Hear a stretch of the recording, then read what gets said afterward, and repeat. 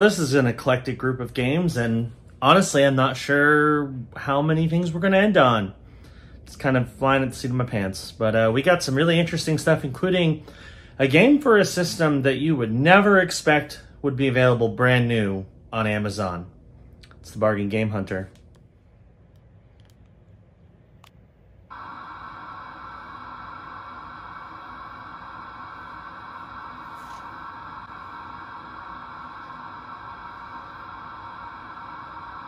Now, I mentioned in the last episode that things were starting to slow down a bit, and they are.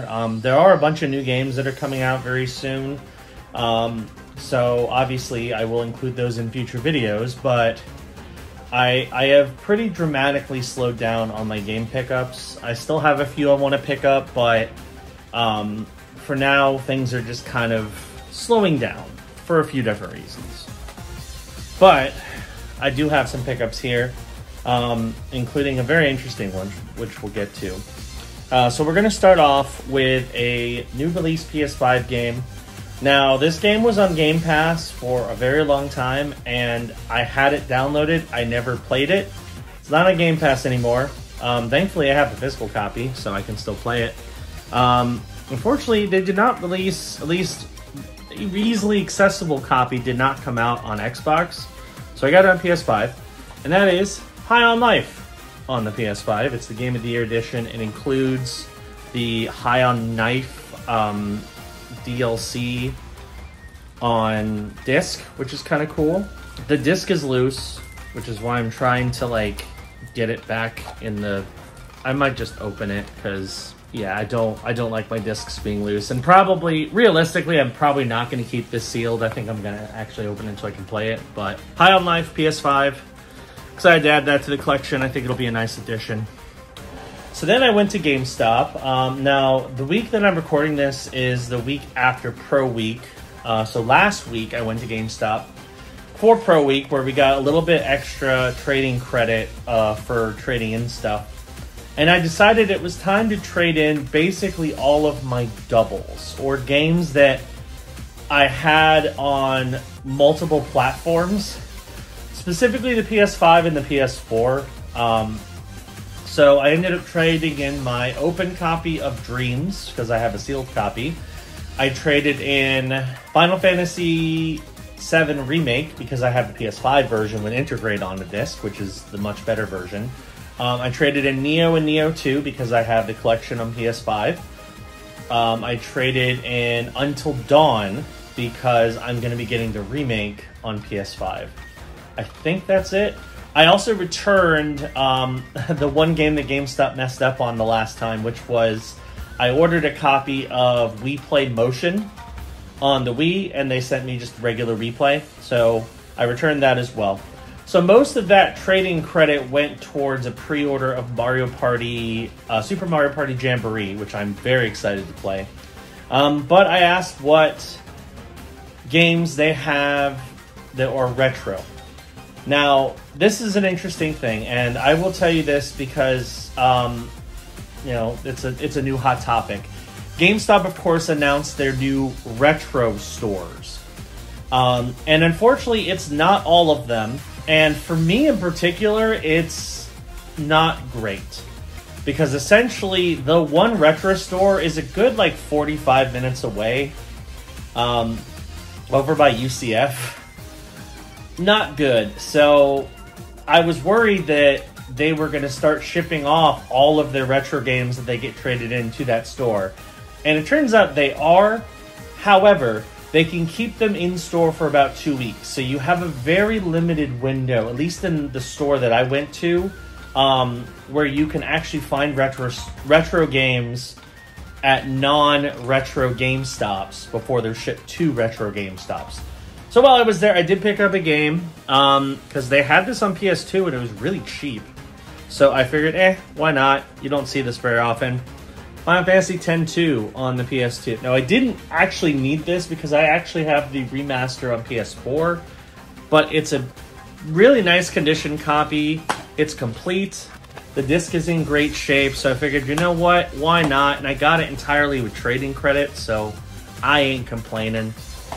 So, got a new PS2 game from GameStop. Now here's the funky one. Now I saw this on Amazon, and again, thanks to Cheap Ass Gamer for pointing out that this was available. And I thought, that is such a novelty. The fact that this is available brand new on Amazon in 2024 is baffling. So I had to get it for the novelty of it. Now, I don't have this console, so I can't play it. But just the fact that I have it is fun enough. I think it was worth the $7 that I paid for it. It was also very cheap. We have Coaster Works on the Sega Dreamcast, a brand new sealed Sega Dreamcast game that I got off of Amazon in 2024. It's a roller coaster tycoon like roller coaster game. I've heard it's not very good, but the fact that I found a brand new sealed Dreamcast game on Amazon in 2024 is just baffling. So I had to get it. And then we come to our last two games. These are both GameStop pickups. So during Pro Week, they had a really good sale on a particular game which I don't have, and I am collecting all of them. So I did need this game. And since I needed that game, I tried to look at local stores. Nobody had it in stock, so I'm like, all right, fine, I'll order it online. And so that means I had to fill out an order, so I got another game, which, in hindsight, I probably could have waited and got it later. I mean, I don't know. We'll see how it is. But anyway, the game in question that I was hoping to get, and unfortunately it is a GameStop new, meaning it's not sealed. It's in a wrapper that they sealed themselves. It's Call of Duty Modern Warfare 3 on the Xbox. Now, I know this game is bad. I know it's on Game Pass. But I want to have every single Call of Duty physically. I did just get Modern Warfare, or not Modern Warfare, Advanced Warfare back. So after I got that one, this was the only one that I did not have a physical copy of. So now I have it. It was $20. Granted, that's mostly because the new one's coming out very soon. But I wanted to get it for $20, so there we go. And then the game, I got to fill out the order, and you know, people have mixed opinions on this. I've heard it's decent. I'm excited to play it. That's mostly why I got it. Star Wars Outlaws on the Xbox Series X. It's a third-person Star Wars action game by Massive, the same team who made The Division. Again, I've heard very mixed things. Apparently it didn't sell well, and Ubisoft is in deep trouble because of it. So we'll see. But I'm excited to try it, give it a shot. Hopefully it's better than people say. So that's what I picked up so far. I have a few games coming in fairly soon. I'm not exactly sure what. So I'm not going to end the episode just yet, because I feel that's too short of an episode. So we're going to add a few more things, and then we're going to call it a day for a fairly short episode. But since we're not getting as many games, I got to kind of stretch this out a bit. So we'll get to that. All right, it is time for a recap for this week's episode. Again, a pretty short one, mostly because it's funny. I said I was trying to slow down, and I meant that. However, we've got 2 more episodes worth of stuff coming over the next week or so. So I've got more episodes coming. There's some good stuff there, but let's go ahead and get to what I picked up this week. And I think I did pretty well. So we're going to start off with 2 brand new pickups that I got that were not shown earlier. We'll start off with Best Buy, where I picked up Dave the Diver on the Switch. I've heard good things about this game. Apparently it's like a RPG management game where you like hunt for fish and then you sell them in a sushi restaurant. I've heard it's good. I've never played it. I have some DLC that was limited release that I got for it, and I figured, well, might as well get the actual game to go with it. So yeah, pretty excited to add that to the collection. I paid $32 and it's worth $40, so a good solid pickup in Dave the Diver. Pretty happy with that. Next up, and this one might be a little bit controversial, I've beaten this game. I played this game. I used to own it. I traded in the original copy because this version was coming out, and I figured, you know what? I think it's worth doing again. We have Until Dawn, the PS5 remake.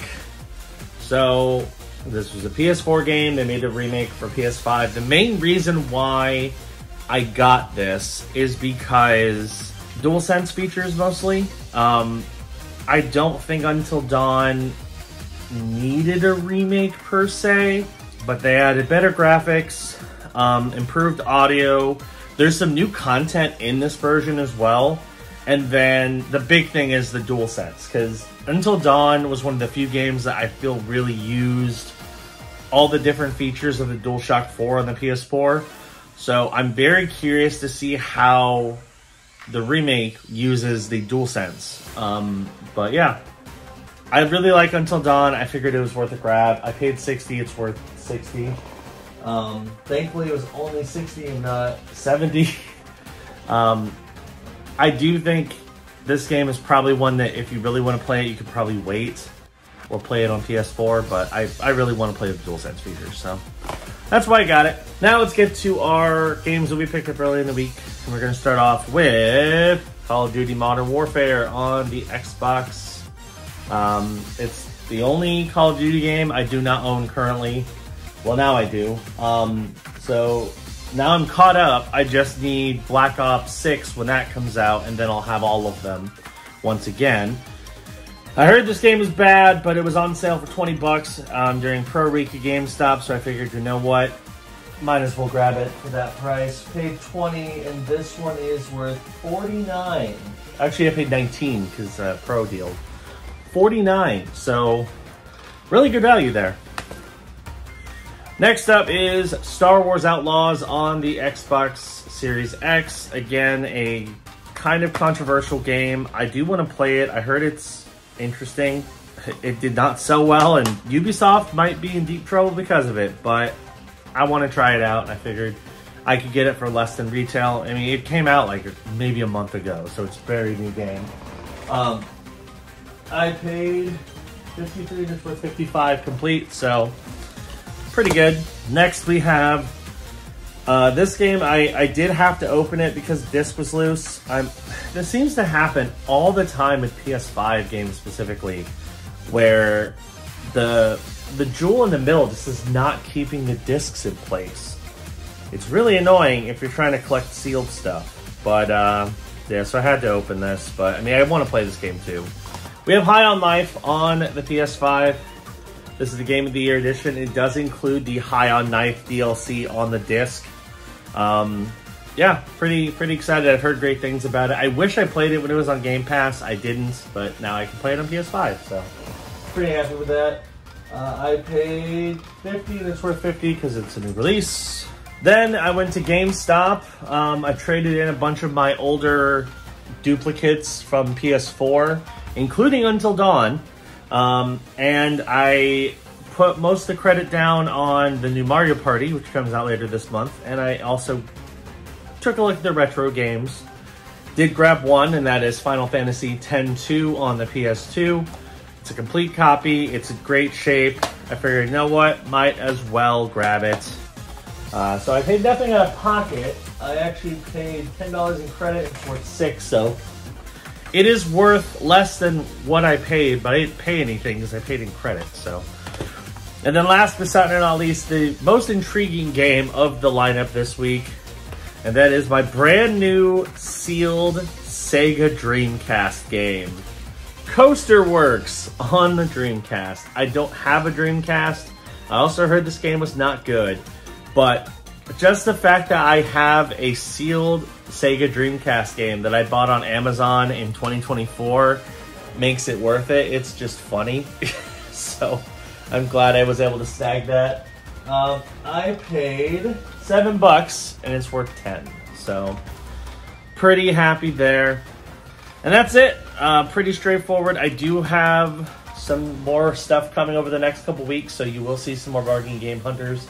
There's also a bunch of new release games coming out in October. Of course, we're in the middle of like kind of the big fall period of game releases, so there's a lot of big name games coming out, including a couple big collector's editions that I'm excited to check out. So yeah, there's some stuff coming, so stay tuned. Anyway, that's going to do it for this episode of the Bargain Game Hunter. Thank you for watching. Hit the subscribe button, click the notification bell, that way you know when new videos drop. And I will see you on the next episode of The Bargain Game Hunter. Bye.